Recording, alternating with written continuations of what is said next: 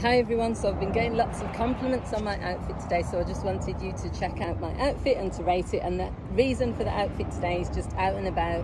I've been for a walk in the park, I'm going to visit my mum, and I'm doing lots of errands. So how would you rate it? So you can see I've got a leather skirt. It's not real leather, it's fake leather from River Island. I've got this jacket which was given to me by my sister. This necklace is also from River Island, and this top, M&S, I think. It was like a pack of cream, black and white.